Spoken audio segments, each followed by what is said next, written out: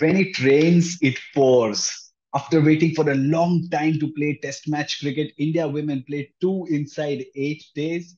Australia are in India for a Test match after close to 40 years. I'm here at the Wankhede Stadium, the venue for the one-off test between India and Australia. And here's what we can look forward to. For India, it's a couple of things. Who will replace Shubha Satish is the first of them.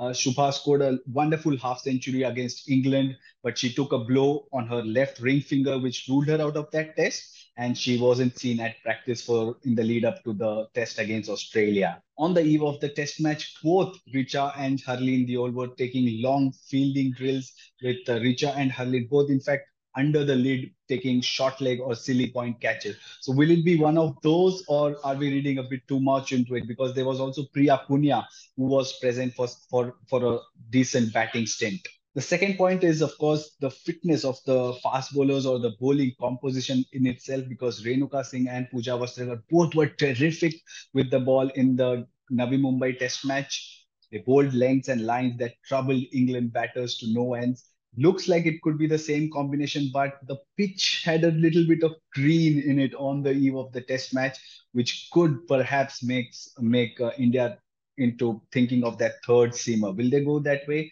Doesn't look like it.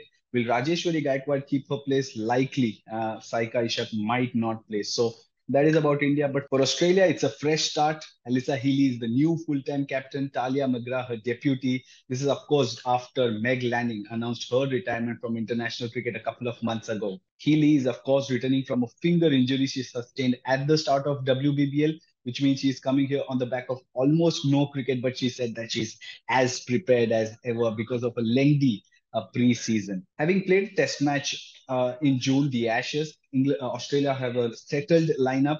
The only question marks would be around the second full-time seamers role, especially seamers role. Kim Garth and Darcy Brown had taken the new ball in that Test match.